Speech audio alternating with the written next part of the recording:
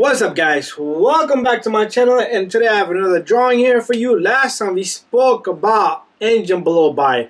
Engine blow-by occurs inside the engine, but that blow-by, there's no solution for that. I mean, this normal stuff, but engineers did come out with the one component that's going to release the pressure inside this crankcase, okay? So all this is a crankcase over here. We have a small little drawing over here. You have the oil pan down here. You got the intake air going into the intake. You got the throttle body flap.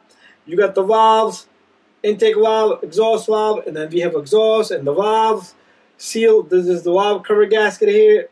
We got the oil pan gasket. So, engineers came up with something called a PCV valve. Very important valve. A lot of you might think of it, this is not a big deal.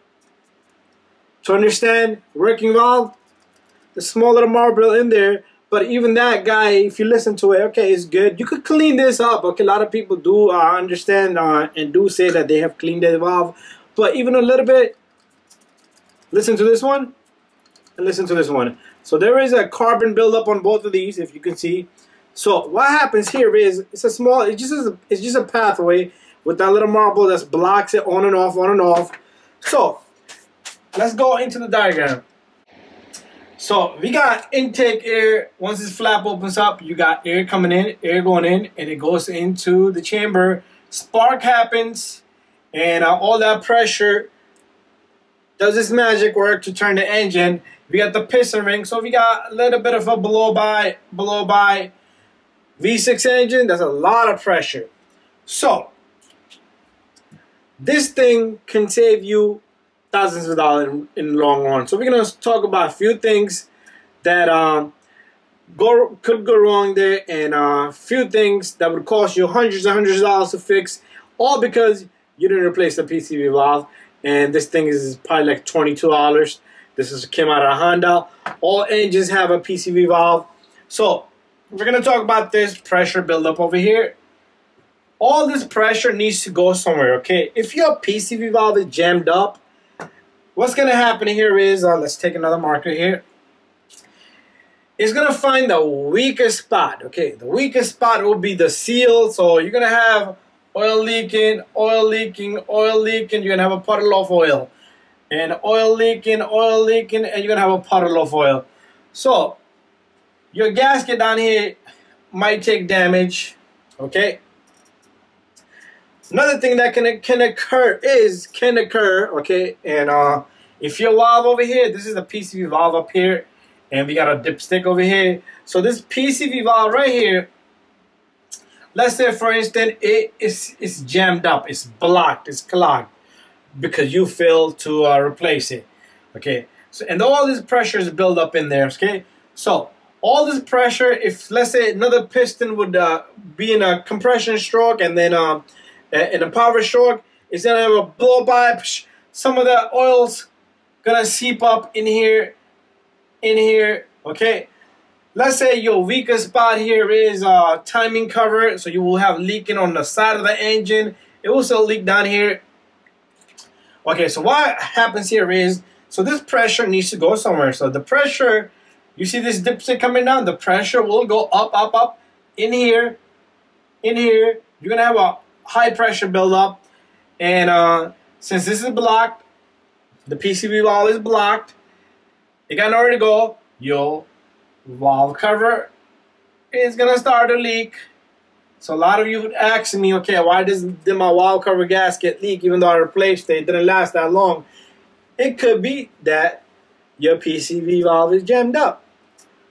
Another thing I have seen here is the dipstick here, bam, pops up. I had a customer that stated I did not put the dipstick back in.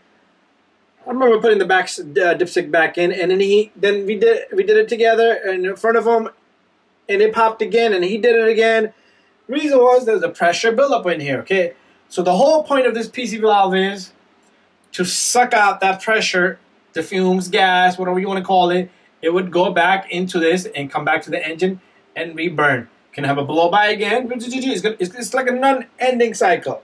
So the issues you're gonna have is it's gonna find a weak spot, especially in BMWs. I noticed they start to leak. They tend to be, people fail with the valve.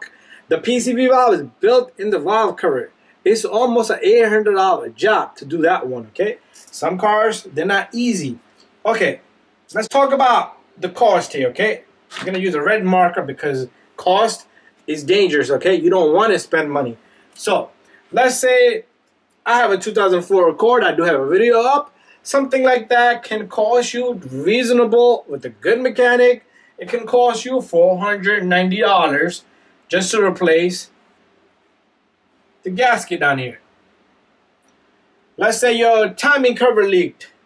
It can cost you up to $1,000 just because you failed to replace that PCV valve. Your valve cover leak over here, I did one on a Honda Accord. They're easy. So the labor is like $190. Let's say with the part, you're looking at $200, let's say $60.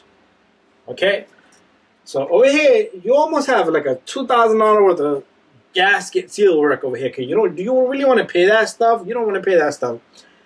Let's forget all that. Okay. Let's say your valve jammed up and all this leak happened. Let's say your valve got jammed up in a position where it's open. It's solid open, okay?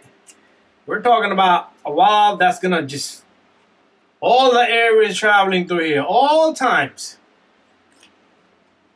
What kind of code you're gonna have? You're gonna have a lean conditions. Lean mean too much air, less of a gas, okay? Engine computer might try to compensate with it, but lean, some mechanics, even me, I'd like to take a shot at it. Oxygen sensor, O2 sensor, $300, easy. That didn't work out. Some customer come to me, they just want something done, you know? MAF airflow sensor, MAF. $300, put it that way. I did a Nissan Sentra the other day. $600, and it's still lean. Misfire. Let's say you spend $600 on a misfire. Man, still misfiring. Random misfire. Bam, it's still misfiring, okay? You're gonna go cuckoo. You're gonna go banana. Your pocket's gonna be drained out. Your bank account's gonna be drained out. And you're gonna end up junking the car just because of this PCV valve. Thank you for watching, guys. Hopefully I helped you out and I convinced you to do something like this. Change a PCV valve. Do it every 30,000 miles, okay? I do recommend a transmission flush, and I do recommend this guy at every 30,000 miles. No matter what, 30,000 miles. If you want to do it before that, don't even try to waste your time cleaning it. You can clean it, but what's the point of it?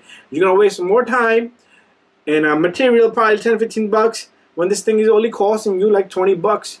And some jobs are hard. Like I said, BMW, you have to replace a whole valve cover. But anyways, thank you for watching, guys. Don't forget to subscribe, share, and like. And stay tuned for more videos. Bye-bye.